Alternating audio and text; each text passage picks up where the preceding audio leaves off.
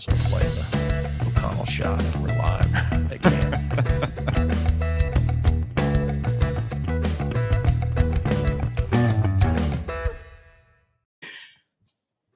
Joe, Sir, what the hell was that?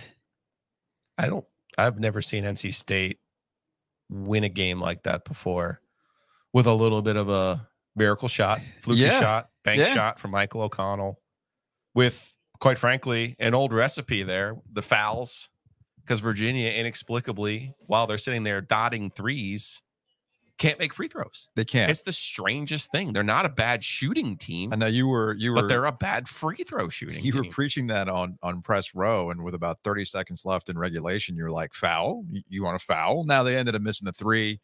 And Kevin Keats wisely calls a timeout. They try to draw something up. Virginia's defense was relentless. Yeah. NC State looked like they were shook. In a lot of ways, like the fact that they even fought back to that point was impressive, because there was a moment there early where it looked pretty evident that State was just gassed, and not just DJ Burns, who didn't go for a rebound. He was quickly brought out. They bring Middlebrooks back in, and then there was a sequence where NC State wanted a foul, didn't get it. Virginia then dots a three. NC State goes to the other end with an empty possession, kind of a tired leg shot, with Virginia's perimeter defense being what it was. And then they go back down McNeely goes back down the court, it hits another three. And I'm thinking, okay, well, get it. Valiant effort, man. Valiant effort. Shame. No shame. I'm thinking about how to talk about it, whatever. But State, has been evidenced at moments this season. Clearly here in Washington, D.C., they have not quit. They found something else in the tank that I think a lot of people did not think they had. I saw UVA fans walking out of here thinking they had the win, which is not exactly a commitment to the end of the clock bit that Virginia fans love. Remember, they cheer shot clock violations. But then, after that sequence, after the timeout and the play, and they looked a little off sorts, and again, credit to Virginia's defense, and they don't get a real good shot off in that situation, I thought the game was over. So this is where your free throw shooting situation comes into play. They do put Virginia on the line, and what happens, Joe? He misses. Yeah. And gives them a chance to tie the game, put it into overtime.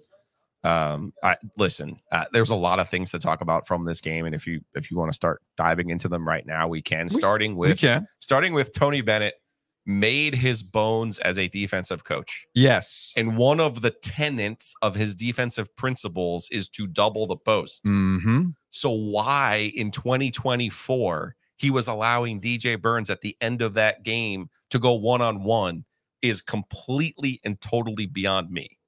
All right. That's bad. That's a bad strategy from a smart coach. And then what happened in overtime? In overtime, they just kept going to him. Like the thing about Virginia is, and I just said that was a bad strategy, but I want to be clear about something. Mm-hmm. I saw Virginia in Raleigh on January 6th, and they were garbage. And they figured out a way to play basketball the exact way that they need to play basketball to get to the point where I do believe they will make the NCAA tournament. That is a complete and total credit to Tony, given that roster and the restraints of that roster and the shortcomings of that roster. Okay. But for State to turn this thing around just for a second here, because the way that they won the game, you realize NC State played 31 games in the regular season, Joe. Mm-hmm. Michael O'Connell had 30 chances to score in double digits in consecutive games. He did not once during the regular season score in double digits in consecutive games. He somehow gets to DC and he looks like Corey Kispert all of a sudden. He scores 16 against Louisville, 16 against Syracuse, 12 against Duke, and now 12 against UVA, all in the process of making 8 3-pointers in these 4 games, and all of them have been huge. Yeah. The contributions from everyone have been huge. DJ Horn, Reese Beekman's a really good defender, struggled a little bit today. That's to be expected if you're NC State, but you cannot say enough good things about the way State kind of brother-in-law this thing. If I told you that Burns only had 19, it felt like he had 40. Yeah. It felt like he had half of State's points. Yeah. Truth is, he only had 19. Mm-hmm. About Tony Bennett and some of the things that are going on. But before we get to Tony, just real quick. Yeah. I have been critical of DJ Burns and why this team put itself in a position at the end of the regular season. A lot of that was on DJ Burns. He was overtime. And now when we've seen him play here, again, talking about being effective, it's not just him. It's O'Connell, it's Horn, it's Taylor, it's Casey Morcell. It's all of them. And that's what they thought they were going to be at the beginning of the year. And for whatever reason, all of them we've detailed before, that's not who they were during the regular season. But who they are right now is a very dangerous team because they're desperate. They're playing with urgency and they're hungry. We're now calling this the duh system. How long did you workshop that? I didn't. I didn't. Our friend Aaron Beard, after I tweeted desperate, urgency, hunger, gotta have all three. Duh. Look, I mean, I don't see it tomorrow for NC State, but that's the conversation that I mean, it's already Saturday. So, I mean, we could have it later Saturday if you want to. I'm more fascinated by the fact that NC State found another gear. That as gassed as DJ Burns looked, he was overtime and getting to the fighting through. Because we talked about this a lot with DJ Burns. They've only had 2 years to figure out how to officiate him, and they still don't. Okay. And NC State also overcame some things that would have cost them in the end because of the classic NC State shit motif, right? There was a sequence there where I'm shocked that they did not go to the monitor. They love going to the monitor. I mean, they love going to the monitor at the ACC tournament or just in ACC basketball. And they didn't go to the monitor for that tip-in for Virginia. They're late. And then on the other sequence, Roger Ayers was insistent, no shot for DJ Burns on a shot that went in. And I'm like, whoa, okay, what's going on here? Again, those are the typical things that NC State fans are accustomed to seeing, going, all right, well, look, all hell's going to break loose. Same with that final shot. That shot doesn't go in. But Michael O'Connell's had a beautiful arc this entire week. And that thing just that I know, but it was just like he gave it a chance. Yeah, he gave it a chance, and it banked in. And look, we ended up kind of in the background. Shout out to all the listeners who will tag us on Twitter because of the way that the camera angles are working. Apparently, behind that bench, there's a ESPN angle when they highlight the coach. Right, and typically, you'll get a glimpse of us, and the Michael O'Connell shot, which I'm going to turn the volume down so that the YouTube police maybe don't get us. But on the final shot of regulation, sorry, I'm tired. You could see me clapping slowly and laughing, and Joe, you stand up. One of our listeners, Matt, decided to isolate this a little bit more. He's like, "Yep, first thing I saw on the replay were you two guys and your reaction." And there's really only one way to describe this, what's happening with you and me. Yeah, that was the anti Jay Wright. Like, I'm like, that never goes in for NC State. Right. Like, yeah, you stood up because you're going, am I witnessing Law of the Wolf in real time like this? And of course, I react. If people have not seen me watching a game in person, I typically laugh at things because it's all amusing in the grand scheme of things. Yeah. It's entertainment, and that was a pretty entertaining ending when it was all said and done.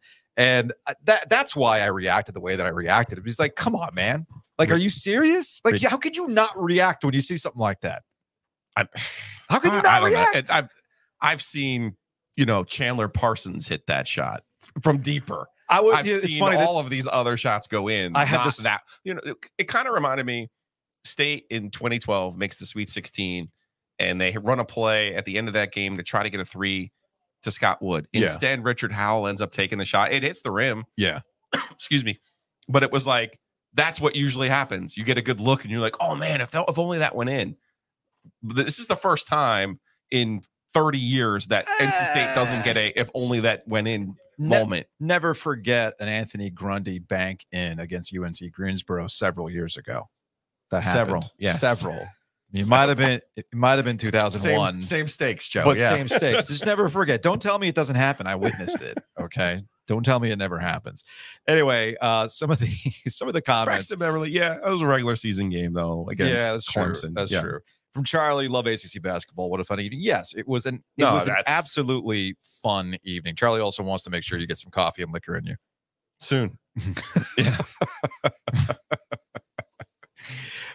From our guy Kevin over at Sweetwater, Gary Hahn, DJ Burns is a man. That's what he said in OT. Yeah, he was a man. Again, he dug deep and found another gear that I was not quite expecting in overtime from the Ovies slow clap. Like I said, guys, like I'm in the moment, man. And when stuff like that happens in real time in front of you, that's what, look, I've said this before. If I cannot find enjoyment and wonder at live sporting events like tonight, if I can't find that anymore, then I should no longer be doing this. Yeah.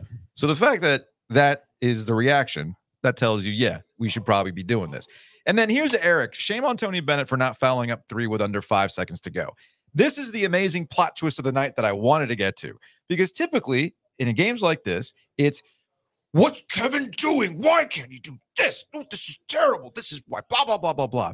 Plot twist. It's Tony Bennett who's the coach tonight that people are second guessing and wondering what the hell he was thinking and where he had a brain fart at the end of that game. It's as if the game ended before the Alex O'Connell shot, because Virginia was shook after that. They just did not recover well, and neither did Tony Bennett. I was surprised by the way they handled the fouling up 3 situation at the end. I was surprised by that. Apparently that's his pattern, that he doesn't do that. So I don't care. Yeah. I don't care. You know, sometimes you got to, you know, in the moment, you might want to change your, you might want to change it. Let's see what else. Oh, where was it? As we're doing this live on YouTube, I'm going through the comment section, but I wanted to point this out as it relates to gambling. And I do think there's finally a connection. They are 4-0 since gambling has gone legal in the state of North Carolina. And here, well, you would have lost money on fading them tonight, but you were happy about it. But from BK Ron, 4-0 since betting was made legal. Go Pack. And again, this is all based on what? It's all based on what? Oh, State fans are convinced their emotional hedge is at least part of the reason that the team is making the run that they are. From Evan, State plus 2.5 turned from heartbreak into elation. So there you go. Oh, you're doing it wrong though. If you took State, what's that? You have to go the other way. You have to take the other team. That's how you emotionally edge. Okay. So let's see. This is from Zamash. Serious question: does this tournament run confirm roster mismanagement by Keats, or is it March magic? Middlebrooks, O'Connell, Diarra have exploded in this tournament. Okay, listen. I just told you a stat. If you're maybe you put it up before I gave you the stat. Yeah, you can't lucidly expect a player who's never scored in double digits in consecutive games to do that in 4 consecutive games. So it's not roster mismanagement. Again, what they wanted Michael O'Connell to be was somebody who didn't make mistakes, who was an older player, who likely would feed DJ Burns in the post. That would be part of his role, right? So what O'Connell has done, they've been bringing Horn off of the bench because of his hip and because they keep winning. And you don't change things when you win. That's not what you do. So don't do this with the roster mismanagement, particularly when in the second half of this game, as he did against Notre Dame when they beat him earlier in the year, as he did against Clemson down the stretch in the game that they won there, he rests DJ with about 8 minutes to about 4 minutes. Yeah. So that he can close the game. He can finish the game. And I think you saw him do that today. Yeah. I think it's because here's another comment from C Smith 84 said a few weeks ago about Keats that he bought the puzzle, he just couldn't put it together. It's not all that dissimilar to what we talked about Duke and John Shire. Here are all these ingredients that sound pretty good, and why does it not taste as well? That was the comment that you made yesterday. And I do think that Keats talked about this week. All this stuff is running together as these nights kind of go on and on and on. Where Keats to talk about transfers and acclimating and getting used to everything. And sometimes it takes a little bit longer to cook. And this is something that we've consistently talked about in the past. How do you get pieces from the outside to come in with freshmen and make them work? Guys that have been there and have understood their roles. How do you get them to work with this new guy? Sometimes it works. Sometimes it doesn't, right? Sometimes you hit in the portal. Sometimes you don't. You do have to allow for teams to kind of come around. I don't think it takes away from the conversation you and I had post Clemson. Okay. Yeah. When you find yourself in the great game, after beating Clemson, and even Kevin, this is why Kevin Keats was so mad after that Syracuse game, is because they put themselves back in the mix, and that was the response. At that point, it's almost like, it's kind of like me rolling my eyes over the Duke comments as of late, where they're going to have like this team meeting and they're going to do some soul searching. Y'all, that's the kind of stuff that you do after you lose to Carolina before you go to the ACC tournament, not after this, like when it's actual real time. So some of this stuff comes together, some of this stuff doesn't. From Paul, my NC State wife refuses to watch the title game with me and my Tar Heel family. Why can't you just watch as a family? If Roy Williams and Joe Giglio can bond over golf balls, why can't a husband and wife be okay watching this game? So Roy's been sitting right behind the scorers table. I haven't had a chance to catch up with them until the halftime of the Carolinas win over Pitt. And I said to him, hey, I texted you during the state game, and you because he had this amazing Argyle sweater on, and it was like yellow, and it wasn't really, it was like orange maybe. There was no like Carolina blue in it. And I was like, that sweater is amazing, but you need more red. So when I saw him, I said, hey, I texted you. He goes, oh, I saw it. I ignored it. I said, oh, well, now and people want to come up and take pictures with him. So I said, oh, Roy, I'm just going to stand here and do this while people take pictures. And he goes, you think you're the only one who asked me to do that? He goes, I get all these people come up and they want me to do that. I know. He's like, I told him it. He swore, it's got to get that bullshit out of here. And that's where you took the picture of me laughing. Yes. If people want the answer to what was actually said. No, I wanted the wrong answers only. Although I think Beer Can and Turn 4 had the right answer, and that was, can I get your sweater? Or can I have a sweater like that? No, I did. And I asked for one. And I know you want one of those. Yeah. From Howard, does NC State play in the first 4 after this run, barring a loss? Maybe asking with rose-colored glasses on. Where Patrick was not. Patrick was roaming around. Yeah, but I guess we could have asked him, but I don't see that. No, they need to win. And if you remember, a couple of years ago when Georgia Tech won, they were seated absurdly low. Yeah, as the ACC champion, which NC State would be in this case as well if they were to find a way to win the game.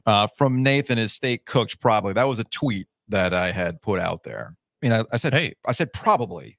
I thought it was over. Also, this is it was 53-46 after McNeely made his 5th three, and there's only 4 minutes left in the game, and State did visibly look tired. This is something that you and I occasionally deal with as we're reacting to things in real time and just kind of offering our opinions on what we see. Okay. Yeah, especially when we're here. Just because. Don't get on my ass. This is all I ask. I'm going to look at the camera when I talk about this. Don't get on my ass for saying something out loud that you were probably saying while watching. Okay. That's the thing that always bothers me. Always bothers me. 99% of people watching that game, if you're a State fan, you're watching that game and you're going, yup, it's a wrap. Hey, good fight, good effort. They're cooked. They're gassed. Okay. I saw the same thing too. And in that moment, I'm like, yeah, man, they look like they're done. They've run out of gas. A lot of other people thought that, but I'm impressed. That's why when the Alex O'Connell shot went in, or the Michael O'Connell shot went in, I always say Alex O'Connell. I don't know why. He hasn't left my heart from Duke. So you're the only one who remembers. I know. It was the tattoo. Did he go to Creighton? Yeah, he went to Creighton. Yeah. So anyway, so when the O'Connell shot went in, yeah, man, that's why people react the way that they did, because it's like, holy shit, I can't believe what I just saw. All right. So look, yes. So did I think they were cooked? Yeah. About 99% of other people thought they were cooked. I'm not going to apologize for that. A couple of things. I actually told this to Roy at halftime. I go, you won your first ACC title against State. Maybe Hubert can win his first ACC title against State. And that could be the case. The last time State went was 2007. It was in Tampa. They played 4 games in 4 days. They lost to Carolina, a really good Carolina team, ran out of gas. Yeah. 97, they became the first team to win 4 games in 4 days. Play 4 games in 4 days. Lost to Shimon Williams and Carolina at 97. Dean Smith's last ACC title coming against NC State. And now NC State tries to become, they already are the first team who will play 5 games in 5 days in the ACC tournament. Yeah. So they will now try to win their 11th ACC title, first since 1987 when they won and beat Carolina in Landover. All right, Nathan, you were kidding. I apologize. It's late. I'm tired. You're not the only person who's made that comment, so that's why I was like, y'all. But Nathan, shoot me an email, VOG at, what's our email now? VOGgoesdigital@gmail.com. Nathan, email me, okay? I'll send you something as an apology. Let's see what else we have here in the live the YouTube comments here. So let's see. From Ryan, the only mismanagement was not playing Mo more all year. He's a glue guy. any good team's got to have. I get where that's coming from. I think they handled Mo Diarra probably as best they could, because there were some moments earlier in this season that Mo Diarra had no business being on the court because he was a bit of a liability. That's a credit to him for making himself as valuable as he's made himself here down the stretch. But I remember some early season games. And I know you were high on Mo Diarra earlier in the year, but there were some moments where he just kind of was overmatched, especially defensively. He played 20 minutes a game this year. Like, you have Middlebrooks and Diarra were bought in. Again, I can't stress this enough. The way the team is playing here in Washington, save for the first 10 minutes against Louisville, is the way that the team was constructed to play. It just didn't do this for stretches other than the first half against Carolina and the game at Clemson. This was what the team was supposed to be. And the home win over Wake Forest, if we're being honest, as well. This was what the team was supposed to be. And why they've figured it out, why they've played with the desperation that they have and the urgency that they have, why it's worked for them now, I cannot explain that to you. Other than what I would say to you is DJ Burns, everyone last year was in love with DJ Burns. Quite frankly, he hasn't had those moments this year until he's gotten here. Now he has to get over the final hurdle when he plays Carolina and Armando Bacot tomorrow. I mean, that's the thing that I would be concerned about, not being tired tomorrow. It's that we've already know that NC State can play its best. Its best 20 minutes were in Chapel Hill 2 weeks ago. They still lost the game because Carolina defensively is, it's a horses for courses situation. It is about North Carolina, to transition to what we saw against Pitt. My immediate takeaway, both games were entertaining as hell. Yeah, both games were entertaining. Props to Pitt fans. I know they've been to ACC football championship games and won the ACC football championship. Great crowd. This felt like, oh shit, Pitt is really in the ACC moment to me. Yeah, because their fans. It's the location. This is an event in DC that's about 4 hours from them. Yes, they showed out. Look, this is I've said it before on other live podcasts that DC is a great location for the ACC tournament. Gary Williams whining aside, they should probably have it here more often. I get why it's going to be back in North Carolina for the foreseeable future, but we can table that conversation. But Pitt to me, that was a tough ass game between two tough teams. And my takeaway from North Carolina, and it's funny because my brother had texted me. He had texted me something sarcastic while North Carolina was kind of struggling through it. And let me see if I can pull up my brother's text. And I'll answer this question while we're there. Yeah, from Jonathan. Who are the Zebras tomorrow? We're looking at a Bill Covington. Jamie Luckey, we believe, is retiring and will be given this game tomorrow. That's not words that State fans want to hear. So we'll see who the third official is. I don't know. You just keep in mind Roger Ayers worked this game. We saw Ron Groover earlier and Teddy Valentine. That means they will not work the final. Gotcha. So we do know by process of elimination who the guys will. I want to say a little bit something about the officiating because I saw Brian Kersey this afternoon leaving the hotel. We were on the streets there on, what are we on? EG. We're walking down G to get here. Either way, I saw Curse. We were talking because I asked him about the technical last night and why that wasn't Duke's ball. He explained the rule to me, the whole thing. And I said to him, I said, I feel like your crew, the ACC guys, have done a better job this year of letting teams play.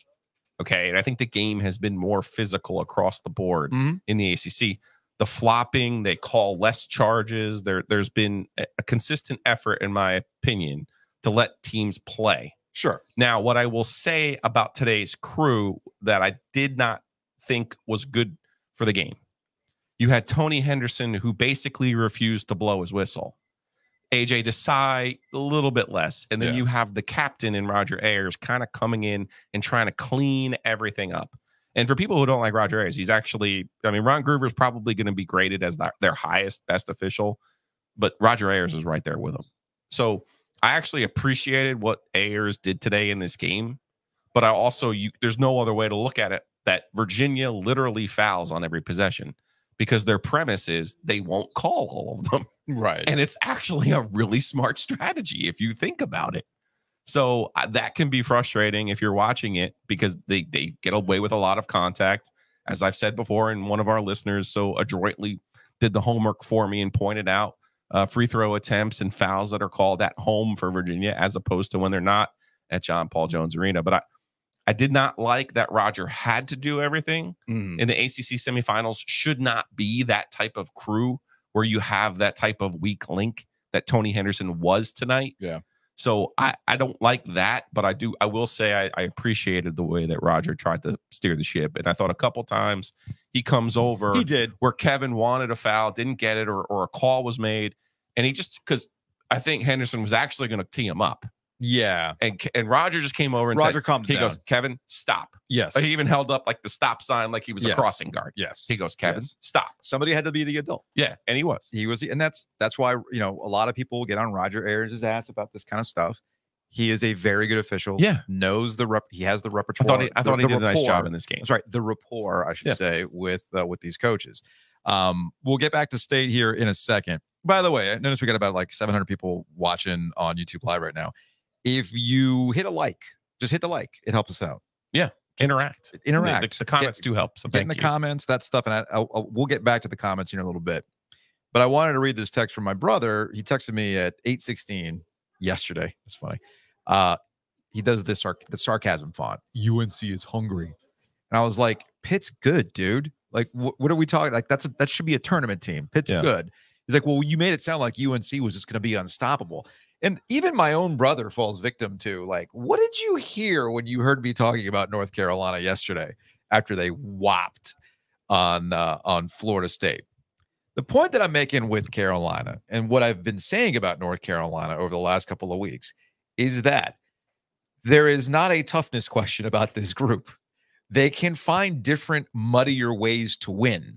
I thought tonight, in what was going to be a physical game, was going to be a defensive game, ended up being true, especially with Harrison Ingram, who did a wonderful job on Blake Hinson. And that Pitt was up. Blake Hinson had 0 points. Blake Hinson didn't really get into, real quick, I just need a simple yes or no, because somebody, so Patrick Stevens of the Washington Post just walked in to say bye, but we do have a bracketology question for you. So why don't you come over here real quick? I'm going to hand you the mic in a second. Just for a simple yes or no. State getting to the championship, no chance they're in the NCAA tournament, right? No. Okay. They have to win. If they win, what kind of seed would they be? Well, remember Virginia Tech a couple years ago as a 7 seed here was an 11 seed in the NCAA tournament. That's about where NC State would land. Okay. So it's 10 or 11. Okay. Thank you. Have a safe trip back. Yes. See you fellas tomorrow. All right. Well, you'll see me tomorrow. You'll see Joe. I have previous family obligations. Safe travels. I will have safe travels. Yeah. So a little programming note. I am going home tomorrow. Joe is sticking around. The original plan was for us to leave tomorrow morning, anticipating maybe just a local. We were not anticipating a State Carolina championship game in Washington, D.C. As somebody pointed out, y'all keep saying it feels like 1987. No, it feels like 2007, which a little bit like that. So we'll be doing a show after the game tomorrow. I'll just be doing it back from the home base. Joe, you're going to be here with the equipment and doing it from the broadcast bunker in the Capital One Center. But back to North Carolina really quick. I forgot which basketball analysts were we talking to earlier, and they basically talked about whether or not North Carolina had a level of like griminess to them, right? Oh, it was Josh Pastner. It was Josh Pastner. Thank you. I couldn't remember who it was we were talking to, and he wondered. And Josh is usually like the UNC whisperer.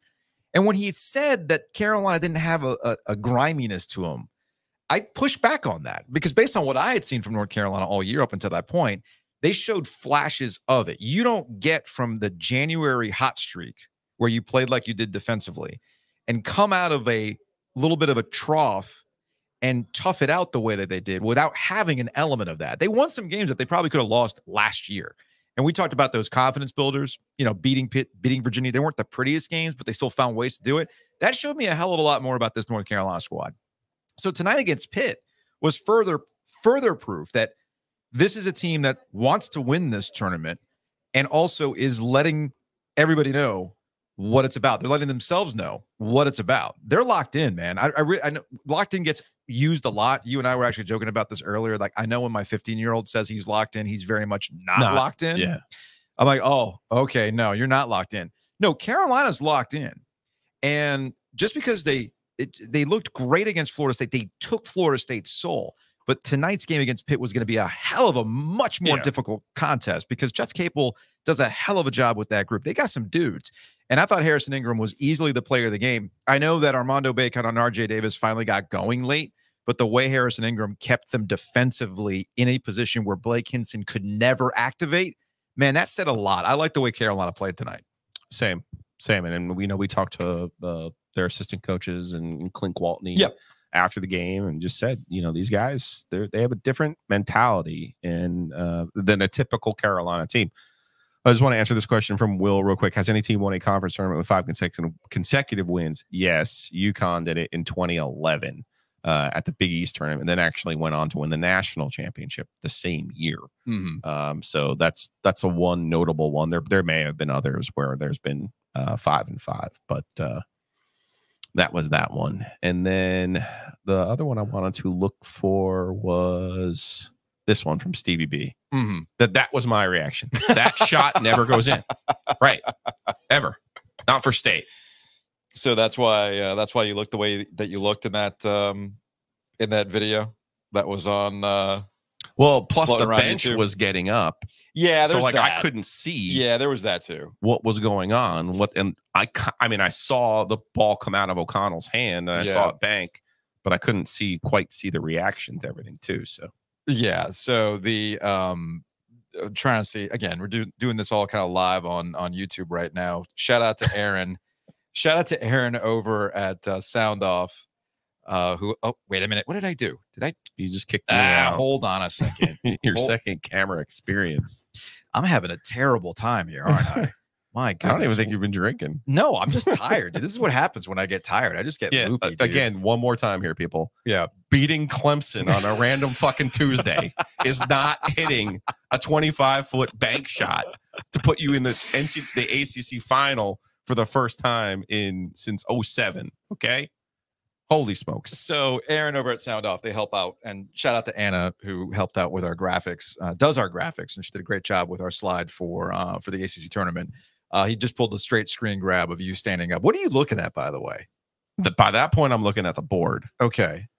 Because I wanted to see if it counted. Again, I was waiting for there to be a mystery review or some sort of like, he stepped out of bounds or something stupid. I'm not... I was there in 97 when they went on the run. That was my senior year at State. Okay. And I was thinking, oh, they'll be back. Then they go back in 02 and you're like, oh, then they get killed by Duke. And then the thing happens in 03 where Reddick becomes JJ Reddick. And you're thinking, oh, okay, well, maybe they'll get another one. And then Sid in his first year, right? But yeah, as Loves the Cover 2 says, you were waiting for the law of the wolf to take effect. That's why you stood up. I didn't believe it. That is it's the anti Jay Wright. Like Jay Wright was Mr. Cool. I was like, what just happened? Man, that was my exact reaction. Did that really just happen? Yeah, from Blind Lemon Jello going back to the UNC Pitt game. Pitt is a dangerous squad, but Carolina really is about this work. Agree. UNC has a clear goal, no doubt. And that's the thing. And Arizona lost today too. They're trying to get that one. I've been trying to tell people for however many weeks that Carolina should be the #1 seed. I'm glad that it played out the way that it did. Carolina does not need to win tomorrow to be the #1 seed, period. Tennessee lost their opening game in the conference tournament, and Arizona lost to another dog shit Pac-12 team because they're all terrible. Okay. So I think there's another clip here. This is shout out to Mark Armstrong, who see, there's other people reacting too. There's Corey. Corey lost it right there, man. I didn't see this. I mean, obviously you and I were just like laughing in this situation, but I mean, we're talking hugs, all that stuff. Look, man. Vashti has a good one there too. Oh, she's like, what? Where's Vashti? Oh, there we go. Right next to Corey. That's right. Because when I was laughing, clapping back, she did turn back. She's like, what in the world? Again, these things don't happen to NC State. No, they don't. They definitely don't. So about tomorrow, I don't think that NC State is going to win. I think for a variety of reasons. I think mostly it has to do with the fact that Carolina is locked in. Carolina's on this mission. I do think that at some point the fatigue is going to kick in for this state squad. It's hard enough to win 3 in a row. It certainly was hard enough to win 4 in a row. Now you are trying to win 5 in a row against a team that is a Final Four contender. That's a tough one, man. And if they lose to Carolina, yeah, it's gonna. I understand that state fans are gonna be mad because you're losing to Carolina, and everything else, and you'll hear it from Carolina fans. But I don't think in any way, shape, or form takes away from the entire week that we've seen out of NC State. It's been a fun week, man. Which way you want me to play this? However you want to play it, dude. What's NC State's record since Theo Pinson ran his mouth? Maybe, just maybe, hear me out. All of these Carolina and Duke and Virginia and all these other fans of all these other schools can certainly have the conversation in rooms, in back rooms, and to themselves and in their group chats. Yeah. What the fuck has NC State ever won? What have those motherfuckers ever done? Every year it's going to be your year. It's never your year. Yeah. Those were the words that came out of his mouth. Yes. Pretty sure since then they've won 4 basketball games. I don't know. One of them extremely unlikely. One of them extremely unlikely. Now, it could just be he knows. He knows. He knew the script. Yeah. That tomorrow it ends. It could just be that. That's all it could be. But maybe all State needed after all of these years, they just needed someone to articulate it in the way that he did. Maybe, you might be onto something instead of State fans being the ones saying it's our year. Yeah. Plus, also, my gosh, at the risk of shitting where I eat here, State fans, where are you at?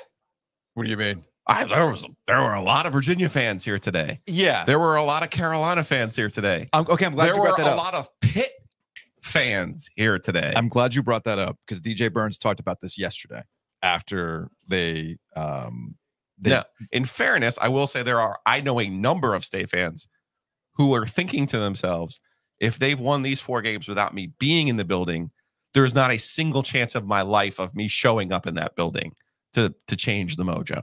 So I do get that part. Yeah. But I mean, it was noticeable today that the lack of red in the building was very noticeable. So I think a couple things to that, right? And now maybe I'm workshopping this live. Yesterday they beat Duke, and DJ Burns pointed out that they weren't cheering for us. No, they were cheering against Duke. They were cheering against Duke. Yeah. He's like, let's call it what it is. We know who they were rooting for. It wasn't for us, right? And I think that's actually kind of helped with NC State and the kind of attitude they've taken throughout the NCAA tournament, including, Boeheim calling out the 3 goggles and what have you won in the last 40 years and all that stuff. You notice that Kevin Keats last night put up the 3 goggles in the post-game press conference. Shout out to my guy Chris, who actually had texted that to me this morning when he was like, I don't think I've seen this screen grab anywhere. So just so you know, I think Keats is even in on the joke too. I don't have time to pull it up on the StreamYard, but that's Keats doing the 3 goggles. Breaking T put out a shirt with the 3 goggles, right? And including Why Not Us. So there's a little element there of like, oh, I'm sorry, we're still here. I respect that. And if that's what they want to pick up on, we'll see how far it can carry them tomorrow against or later today against North Carolina. Let's see. Let's see. Yeah, from Nathaniel Giglio, if you can get me Ovies' media pass, I'll be up there tomorrow. That's fine. If you look like me, if you're a balding, soon-to-be 45-year-old with a gray beard and a sweet dad bod, hey, man, I'll give you my press pass. How are they going to be able to tell the difference? The only requirement is you got to wear plaid. That's it. In fact, I actually thought about that. Mitch Northrum is just hanging out, and he's a wonderful photographer. And I did notice this in the picture that he took of you, me, and Roy Williams at halftime. It's almost like you did not understand the assignment, Joe. No stripes. No pattern. Just, there's like a fuzz there. Yeah, it's like a TV end-of-night fuzz. Yeah. But look, if you are somebody who looks just like me from the back, okay? And you have a shacket? You have a shacket. You got the skin yarmulke on top and the beard and the glasses, then yeah, you can have my press pass. That's fine. We can make that work maybe. So anyway, Roy Williams dresses like he lost a bet. No, Roy Williams dresses like a No. retiree who enjoys golf. He dresses like someone who's got a contract with Peter Millar. I would fucking kill for that contract. Are you kidding me? From Clay, UNC fan, State looks just as locked in as us, slightly less talented. I was cheering for State today. Won't be tomorrow, obviously. Yeah, that makes a lot of sense. In fact, Corey from Pack Pride actually had pointed this out. I missed it. But he said, like, after DJ Burns went strong to the rim, got the and won, that a Carolina fan was like fist pumping and like cheering him on and things like that. And I was like, yeah, this is like a classic. This is what makes the ACC tournament unique. This is what makes the area unique. Yeah. This is what makes it fun. That, yes, in this moment, you can still using that present tense. What? Makes. I don't know how much longer it's going to last. Yeah, I'm just saying. Okay, and that's a point of contention. We got a little alpha and omega going on here. What are you saying? Does this get to your last call for basketball here? Last call for basketball, alpha and the omega, as it was in the beginning. It shall be in the end. Okay. I don't need to tell you who won the first ACC title. All right. They beat Wake Forest, though. They did not beat Carolina. Oh, geez. You really are feeling that law of the wolf in this Chili's tonight, aren't you? You got to be careful with that. From the Yeezy, Chung Yeezy, like halftime, I saw him. I also saw hanging with John Nunley. Yeah, Mr. Nunley. And I just made the way the game was going. I'm like, first to 69 wins this one. Shout out to Tate Frazier. Race to 69. Here we go. And Chung's just like, dude, nobody's getting to 69 tonight. So, mind you, it did take to get to overtime. But when it was 69 before NC State hit their winning free throws, I did yell at him. And I'm like, look at the scoreboard. He looks up. He goes, damn it. You were right. There's so many 70s references to me today. Like, I don't know what I did to you people. I don't know what I did to hurt you people. Like the motherfucker on Twitter was like, you look like B. Arthur. Like, what? I mean, man, you do need a haircut. But that's fine. But like, yeah, on one hand, I respect that you pulled like Maud out of your ass. But I mean, come on, man. If you're gonna compare me to a Golden Girl, like shit, I'll take Sophia over B. Arthur. From Bob. Dorothy. Agreed. No UNC fans want to watch UVA in person playing basketball again. Yeah. That is we also missed one of the all-time great gambling moments in history by not being able to put all of the OG taxes on Carolina tomorrow against that extremely pedestrian Virginia team. From William, Giglio kind of looks like Kevin Cronin's less successful brother. So I'm gonna have to pull up that reference. Okay. Well, is it from the 70s? Because apparently that's all I've got. What do we got here from Alex? Giglio looks like a Scarface Miami vibes. There we go. Yes, that's true. Fushu, man. Put that back in your mouth, man. You look like a lizard. You look like a lizard, man. NC State should be in Dayton regardless, but tomorrow feels like destiny. What a game. Oh, man.